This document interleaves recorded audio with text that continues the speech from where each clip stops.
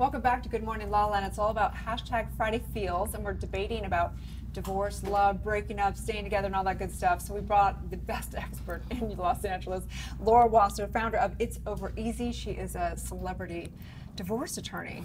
Wow, I can't even imagine. Me neither, actually. Hollywood Reporter multiple times named you one of the top 100 most powerful attorneys in Los Angeles. I mean, that is a huge... I think that might just be because I know a lot of secrets. I want to stay on my good side. But I have kind of transitioned a little bit out of that and into a more of a do-it-yourself mode for divorce for people that can't afford $850 an hour that we are charging at my firm, and able to, we figured people are dating online, they're shopping online, they're banking online.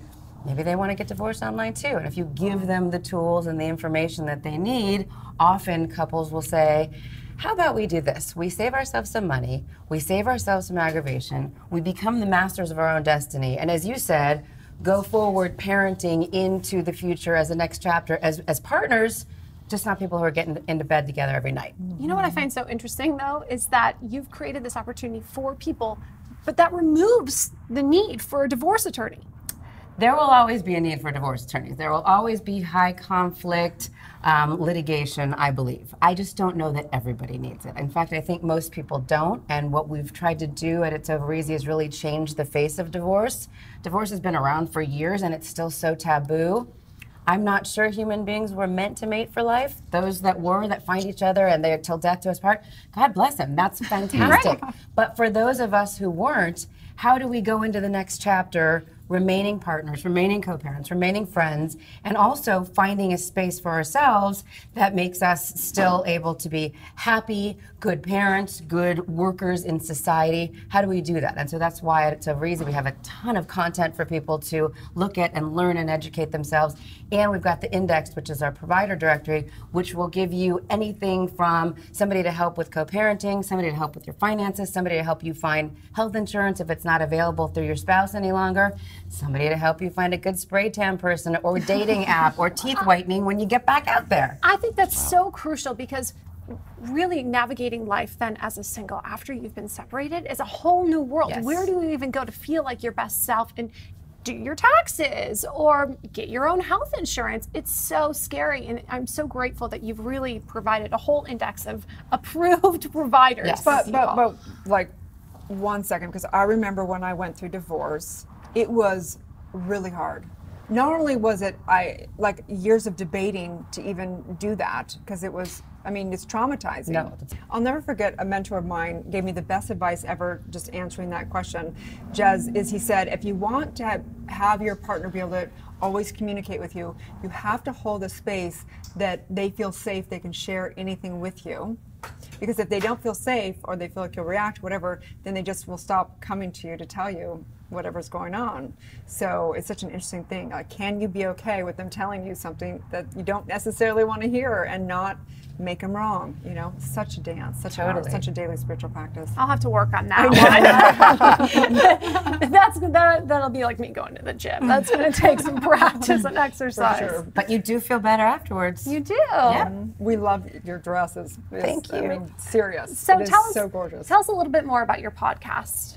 The podcast is something that my friend Johnny and I came up with. Love Johnny. Johnny works with It's Over Easy, and he's our head of content. And he said, wouldn't it be great if we did kind of a rotation of whether it's professionals that you could interview and you could talk about what they do to help you through the process or during next chapters. Some of your celebrity friends and clients who don't mind, they don't want to talk about their case specifically, but who don't mind talking about their view of divorce, child rearing, next steps, etc. And then some normal people. Like for Father's Day, we did my dad. Now again, he is a professional, he's a renowned divorce attorney, but we did for the Father's Day June edition, the daddy issue, and we spoke to him about how divorce has changed since he started practicing in the 60s. And again, what was really scary to me is it hasn't changed that much. There's now a social media element to it, but besides that, really, really old school kind of practices and thoughts about it, and really, really antiquated in my opinion. I just think we can do better than that. So we started the podcast. It's been going really well. I think we're going to up the amount of episodes we have, and it really just is another way of kind of debunking the myth, debunking the taboo, having people listen and understand. And look, again, not saying you should get divorced, saying you should be armed with the knowledge if that is something that you're going through, or your best friend is going through, your daughter's going through, your mother's going through. Know about it. Let's discuss it so it's not such a huge surprise, so that in 2018 I don't have someone come in and go, well, I'm the mom, so I get the house, right? And I'm like, no, why would that happen? That's not just because you're the mom, or I'm the mom and I get the kids. Every case is different, every situation is different. You are really able to tailor it to what works best for you. Custody, for example, you know your kids like to be at mom's house on Wednesday night because Wednesday night is the cooking class or whatever else.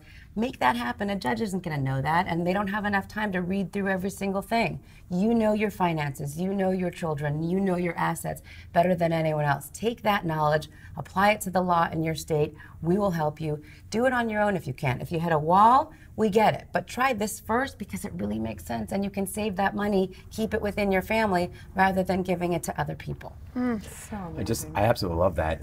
One of my beliefs has always been that the greatest teachers, it's not that they make themselves obsolete, but they do everything they can to encourage autonomy and independence in their clients or customers or patients or friends or whoever. So I love that you're doing that with It's Over Easy.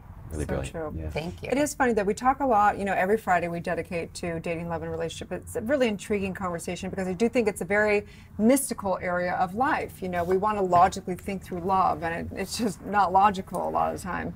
But, and I do believe that a lot of people, you know, and we're very programmed to think we're supposed to get married, and we often talk about it, and we all, you know, we respect every viewpoint and everything, but it is kind of bizarre that people want to get married when they haven't even met the person that they want to marry, or they marry and they don't even know what that really entails. So it's so important. The education is the most important thing of But all I of do. it. I think we are raised, particularly women, but men too, with this whole Cinderella thing. You're supposed to grow up, you're supposed to be beautiful, you're supposed to meet Prince Charming, you're supposed to get married, you have this beautiful day where you wear this white princess dress. It's all about you, the showers, the bachelorette parties, everything leading on up to it. And it's wonderful. I did it. I love it. I think everybody should once.